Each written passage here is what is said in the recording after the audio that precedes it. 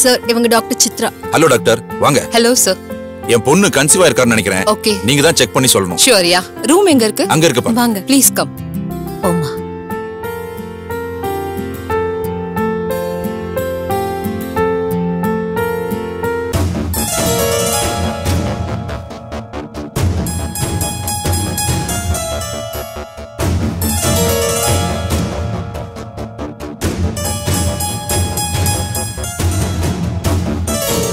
So உங்க பொண்ணு பிரெக்னன்ட்டா இருக்கிறது 100% கன்ஃபார்ம். ரொம்ப சந்தோஷம் டாக்டர். பட் இனிமே தான் ரொம்ப கேர்ஃபுல்லா பாத்துக்கணும். இங்க பாருமா, ஸ்லோவா நடக்கணும், வெயிட் எல்லாம் தூக்க கூடாது, கேர்ஃபுல்லா இருக்கணும். என்ன? அதெல்லாம் என் வைஃப் பாத்துப்பா டாக்டர். எனிவே, நீங்க வந்ததுக்கு ரொம்ப thanks doctor. But anyway it's my pleasure. Take care. Okay? Thank you doctor. By. Dilruba, நான் போய் விட்டுட்டு வந்தறேன். இந்த வீட்ல ஒரு நல்ல செய்தி கேட்டு எத்தனை நாள் ஆச்சு. ரொம்ப நாளைக்கு அப்புறம் நான் ரொம்ப ரொம்ப சந்தோஷமா இருக்கேன். இலக்கியா, உனக்கு என்ன வேணும் கேளு. நீ என்ன கேட்டாலும் நான் தருவேன். அப்பா, எதுவும் வேணாம்ப்பா. நீங்க எல்லாம் சந்தோஷமா இருக்கீங்கல்ல, எனக்கு அதுவே போதும்.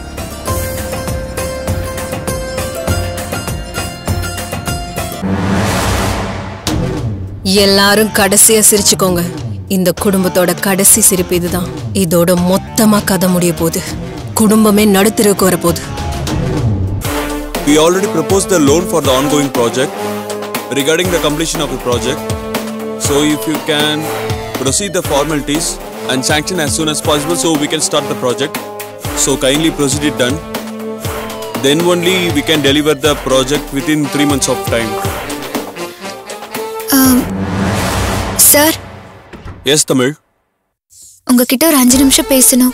சொல்லுங்க. Anything urgent? Urgent இல்ல, ஆனா very important. சொல்லுங்க, என்ன விஷயம்? சார், 4 மாசத்துக்கு முன்னாடி கரெக்டா தீபாவளி அன்னைக்கு வைசா கோரமெண்டல் இண்டஸ்ட்ரீஸ்ல இருந்து 2 லோட் மெட்டீரியல்ஸ் ஈசிஆர் ப்ராஜெக்ட்டுக்காக வந்ததா சிஸ்டம்ல அப்டேட் ஆயிருக்கு.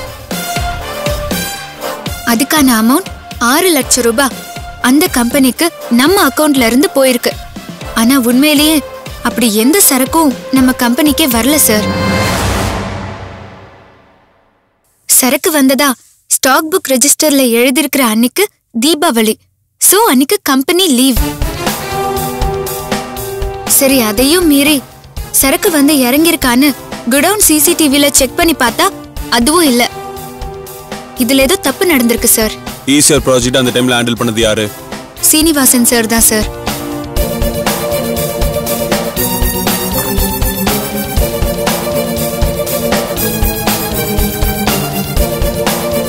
Srinivasan sir, ECR ப்ராஜெக்ட்காக Coromandel industries purchase நீங்க தானே ஹேண்டில் பண்றீங்க? Yes sir. தமிழ் செல்வி கேட்கிற கேள்விக்கு பதில் சொல்லுங்க சார். போன தீபாவளி அன்னைக்கு கோரமண்டல் இண்டஸ்ட்ரீஸ்ல இருந்து 6 லட்சத்துக்கு மெட்டீரியல்ஸ் வந்ததா கணக்குல இருக்கு. ஆனா அப்படி எந்த சரக்கும் வரல. பணம் மட்டும் அவங்களோட அக்கவுண்ட்டுக்கு டெபிட் ஆயிருக்கு. அது எப்படி? பதில் சொல்லுங்க சீனிவாசன். சார், அது பத்தி எனக்கு தெரியல சார். நான் செக் பண்ணிட்டு சொல்றேன் சார். அதெல்லாம் ஆல்ரெடி தமிழ் சொல்லி செக் பண்ணியாச்சு. நீங்க பதில் மட்டும் சொல்லுங்க. மெட்டீரியல்ஸ் ஏன் வரல? வராத மெட்டீரியல்ஸ்க்கு பணம் எப்படி போச்சு? சொல்லுங்க Srinivasan. Sorry sir. Sorry sir. சாரியா? யோ, உன்னையெல்லாம் பெரிய மனுஷன் நம்பி பெரிய பொறுப்பை கொடுத்தா இப்படித்தான் ஃப்ராட் பண்ணுவியா? என்கிட்ட உண்மையா இருக்கிற மாதிரி நடிச்சுட்டு கம்பெனில சீட்டிங் பண்றியா?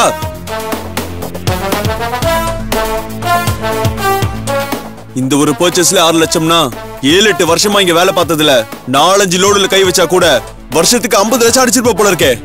சார், சார், அப்படிலாம் ஒண்ணும் இல்ல சார். யோ, உன்னையெல்லாம் நம்ப முடியாதியா? எந்த திருடனும் திடீர்னு உருவாகிறது இல்ல.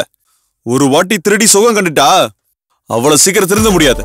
தமிழ் செல்வி, இது வரைக்கும் ஸ்ரீனிவாசன் ஹேண்டில் பண்ண எல்லா ப்ராஜெக்ட் அக்கௌண்ட்ஸையும் கம்ப்ளீட்டா ரீசெக் பண்ணுங்க. எனக்கு எல்லா டீடைல்ஸும் தெரிஞ்சாகணும். நான் இங்க ஒருத்த முதல்ல போட்டு நாயா பேயா உழைப்பேன். நீ எந்த கஷ்டமும் இல்லாம கொள்ளையடிச்சு போயிடுவியா? இன்னியோட வேலையை விட்டு ஓடி போயிரு.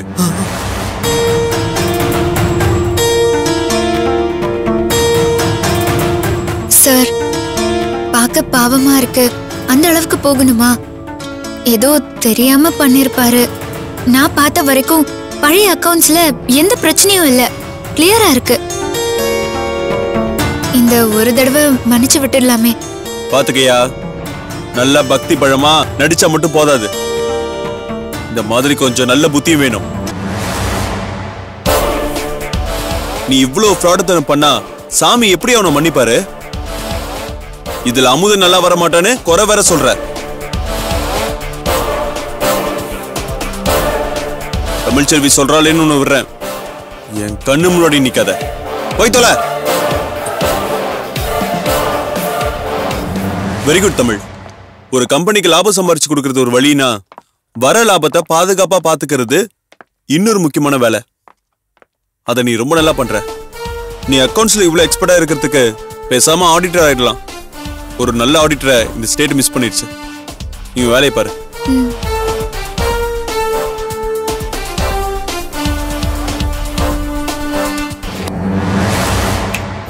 Hello mister BA sir. நம்ம வேலையை பார்க்கலாமா? தாராளமா பார்க்கலாம் சார்.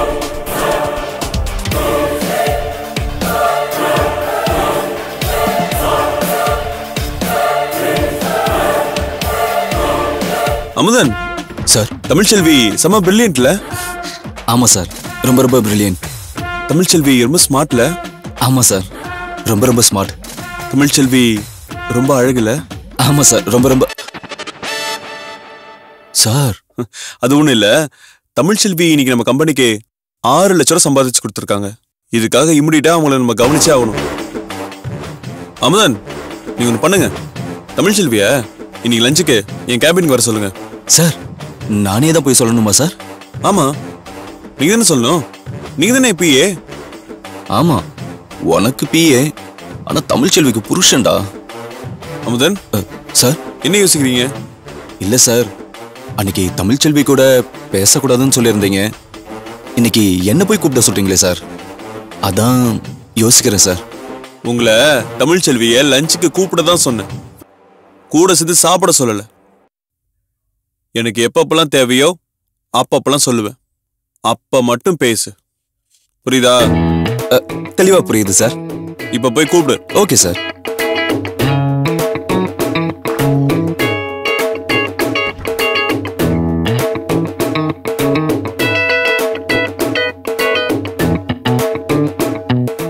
என்ன அமுதன், அந்த சீனிவாசனுக்கு எப்படி ஆப்பு வச்சேன்னு பாத்தீங்களா? அதெல்லாம் இருக்கட்டும், எம்டி முகேன் உனக்கு அடுத்த ஆப்பு ரெடி பண்ணிட்டாரு. என்ன சொல்றீங்க? நீ கம்பெனிக்கு செஞ்ச சேவையை பாராட்டி உனக்கு ட்ரீட் கொடுக்கணுமா. அதுக்காக இன்னைக்கு நீ லஞ்ச் சாப்பிட அவரோட கேபினுக்கு நீ வரணுமா. நான் எதுக்கு அங்கெல்லாம் போகணும்? நான்லாம் போக மாட்டேன். ஹலோ மேடம், போய்தான் ஆகணும், வேற வழியே கிடையாது. நாய் வேஷம் போட்டாச்சு, பொழைச்சுதான் ஆகணும். போய் நடி.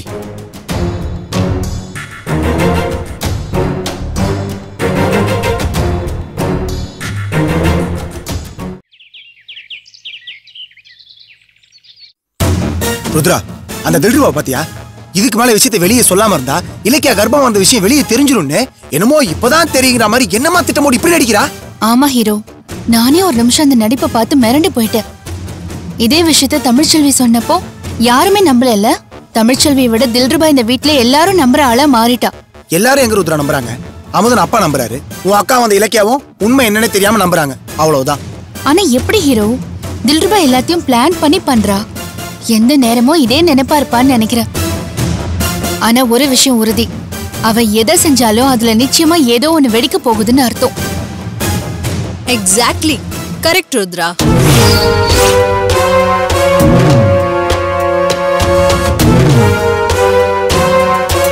என்னை பத்தி ரொம்ப நல்லா புரிஞ்சு வச்சிருக்கே. I like you so much. இந்தாங்க ஸ்வீட் எடுத்துக்கோங்க.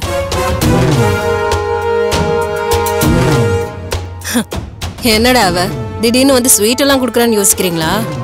பொதுவா நல்லது நடந்தாதான் ஸ்வீட் கொடுப்பாங்க. இந்த கலாச்சாரத்தை நம்ம மாத்துவோம். இன்னையில இருந்து இந்த தில்ருபா கெட்டதுக்காக மட்டும் ஸ்வீட் கொடுக்க போறா. எஸ், கூடிய சீக்கிரம் இந்த வீட்ல ஒரு கெட்டது நடக்க போகுது. அது என்னன்னு உங்களுக்கே தெரிஞ்சிருக்குமே. அந்த ராஜராஜனை கொலை செய்ய போறேன். ஆமா, அதுக்கு தானே இந்த வீட்டுக்கே வந்திருக்கேன். அந்த ராஜராஜனை கொன்னு அவனோட இந்த குடும்பத்தை செதைச்சு நடுத்தெருவுல நிறுத்துறது மட்டும்தான் என்னோட திட்டமே. உங்களால முடிஞ்சா தடுத்து பாருங்க. ஏன் உன்னோட ஹீரோ இருக்காரே, அவரால முடிஞ்சா தடுக்கட்டுமே.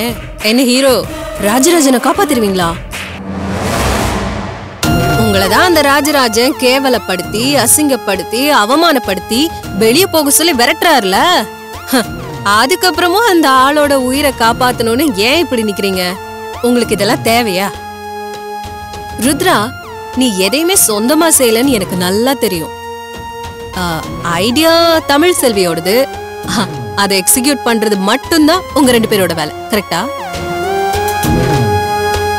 ஆனா ஒன்னு சொல்லிக்கிறேன், என்கிட்ட தேவையில்லாம மோதாதீங்க. அப்படி மோதின தமிழ் செல்வி இப்ப என்ன நிலைமையில இருக்கா?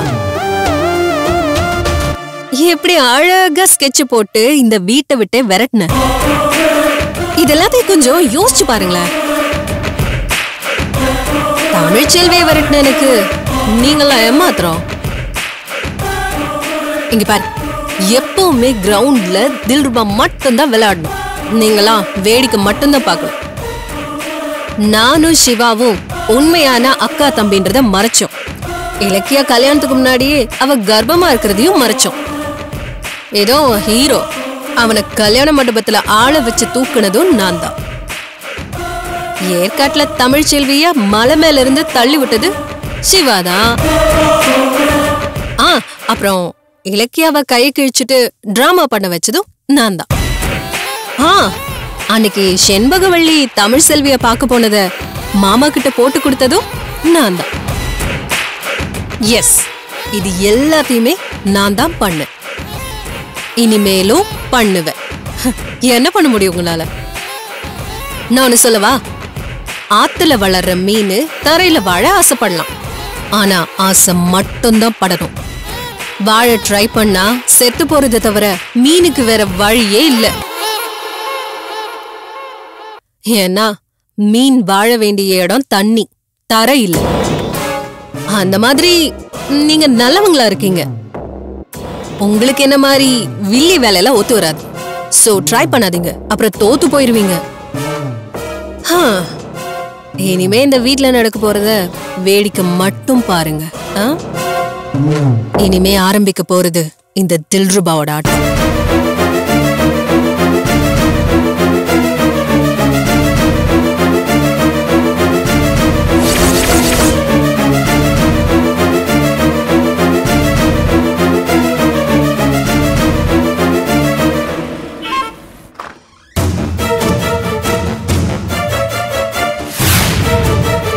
வா தமிழ் செல்வி. என்ன சார் இது? ஆபீஸா இல்ல ஹோட்டலா? இவ்ளோ வெரைட்டிஸ் இருக்கு. இது வெரைட்டிஸா? சும்மா ஃபார்மாலிட்டிக்கு. இதுக்கு எதுக்கு சார் ட்ரீட்? இது என்னோட வேலை தானே. இந்த பழைய சினிமால எல்லாம் சொல்லுவாங்களே, இது என் கடமை தான்னு, அந்த மாதிரியா? இந்த 6 லட்சம் ஒரு மேட்ரே இல்ல. இப்படி ஒரு சீட்டிங் என் கம்பெனில நடந்திருக்குன்னு கண்டுபிடிச்ச பாத்தியா? அதுக்காக தான் இந்த ட்ரீட். உட்கார சாப்பிடலாம்.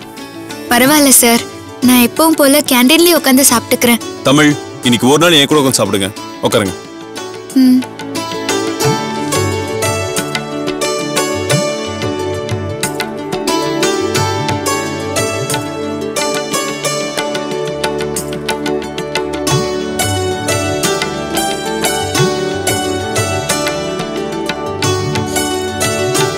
தமிழ், என்ன இங்க இவ்வளவு வெரைட்டி இருக்கு? இங்க வந்துட்டு அதை சாப்பிடுறீங்க? சார், இது நான் வீட்ல இருந்து பார்த்து சமைச்சு கொண்டு வந்த சாம்பார் சாதம் சார். எனக்கும் தான் வீட்டு சாப்பாடு சாப்பிடணும் ஆசையா இருக்கு. ஆனா எங்க? ஏன் சார் அப்படி சொல்றீங்க? புரியலையே. இதுக்கு மேல இன்டைரக்டா என்னால கேட்க முடியாதுமா. உங்களோட சாம்பார் சாதம் ஒரு வாய் கொடுக்குறீங்களா? சார், தாராளமா சாப்பிடுங்க சார்.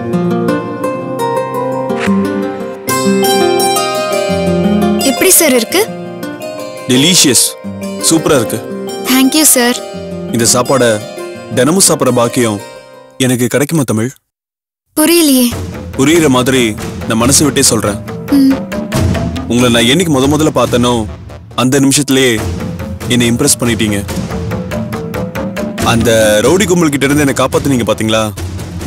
அப்போ உங்க தைரியத்தை பார்த்தேன். ஒரு கண்ணு தெரியாத பொண்ணுக்கு கோலம் போட ஹெல்ப் பண்ண பாத்தீங்களா? அப்போ உங்க கருணையை பார்த்தேன். ஆபீஸ் வந்த முதல் நாளே 50 லட்சம் ரூபாய் செக்க பாஸ் பண்ண ஒரு சொல்யூஷன் சொன்னீங்க பாருங்க, அப்ப உங்க அறிவை பார்த்தேன். மொத்தத்துல உங்களை எல்லா ஆங்கிள்லயும் பார்த்து பார்த்து லவ் பண்றேன் தமிழ். என்னது, லவ் பண்றீங்களா? எஸ். இது எப்படி சொல்றதுன்னு இத்தனை நாளா உங்ககிட்ட தடுமாறிட்டு இருந்தேன்.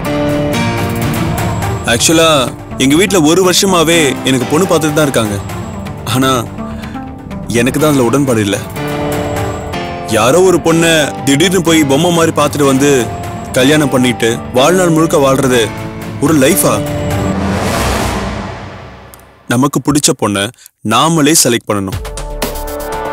நம்ம லவ் பண்ணலாம் வேண்டாம். ஸ்ட்ரைட்டாவே கேட்கிறேன், கல்யாணம் பண்ணிக்கலாமா? என்ன நினைச்சிட்டு இருக்கீங்க உங்க மனசுல? ஒரு பொண்ணு வேலைக்கு வந்துட்டா நீங்க சொல்றதுக்கு எல்லாம் தலையாட்டணுமா? எனக்கு நீங்க அப்பாயின்மெண்ட் ஆர்டர் கொடுத்தது இந்த ஆபீஸ்ல வேலை செய்யறதுக்கு தானே தவிர உங்களை கல்யாணம் பண்ணிக்கிறதுக்கு இல்ல.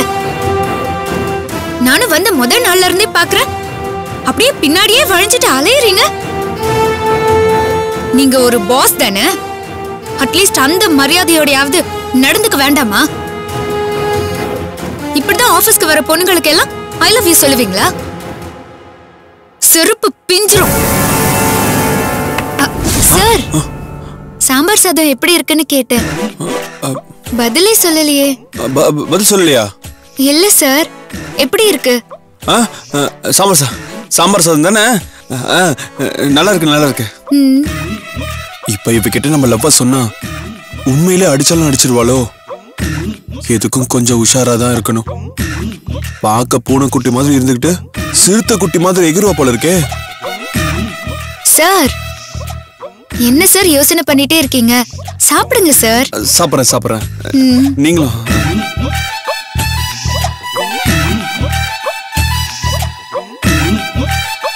இவகிட்ட ஸ்ட்ரைட்டா நம்ம லவ் சொல்லக்கூடாது.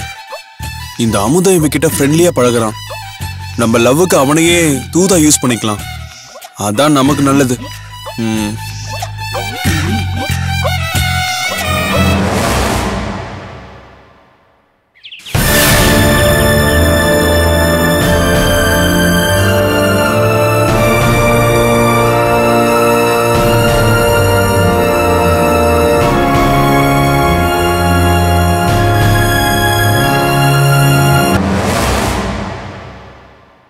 வாம்மா, உட்காருமா. ஏன் ஆண்டி இப்படி இருட்டிலே உட்கார்ந்துட்டு இருக்கீங்க? பல வருஷமா என் வாழ்க்கை இருட்டுலதாமா போயிட்டு இருக்கு. சரி, அதை விடு. நீ வந்தது எனக்கு ரொம்ப சந்தோஷமா இருக்கு. ஆமா ஆண்டி, நான் தானே வந்து உங்களை பார்க்கணும்.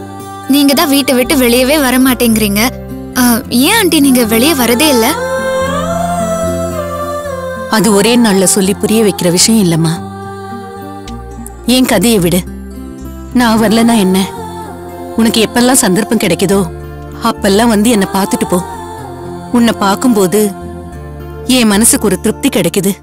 ஆமா ஆண்டி, அந்த ஃபீலிங் எனக்கும் இருக்கு. கல்யாணம் ஆனதுக்கு அப்புறம் என் மாமியார நான் என் அம்மாவா தான் பாக்குறேன். அவங்களும் என்ன அவங்க மகளா தான் பாக்குறாங்க. ஆனா சமய சந்தர்ப்பம் சூழ்நிலை இன்னைக்கு அவங்க கூட இருக்க முடியாம நாங்க தனியா வந்துட்டோம். ஆனா அவங்கள நினைக்காத நாளே இல்ல. உங்களை என்னைக்கு பார்த்தனோ அதுக்கப்புறம் எனக்கு என்னமோ தெரியல, உங்களை பார்த்தா எனக்கு என் மாமியார பாக்குற மாதிரியே இருக்கு.